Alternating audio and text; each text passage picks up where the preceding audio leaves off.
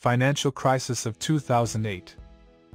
One example of the use of stimulus checks occurred when the U.S. economy entered a severe recession after the financial crisis of 2008.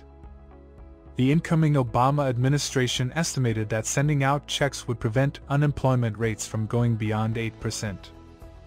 The payments were part of the Economic Stimulus Act of 2008, which was enacted during the administration of President George W.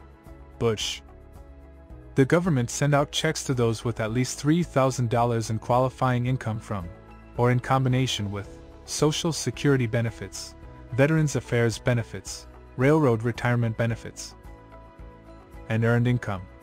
The checks amounted to eligible individuals between $300 and $600. Married taxpayers filing jointly between $600 and $1,200. With eligible children, an additional $300 for each qualifying child.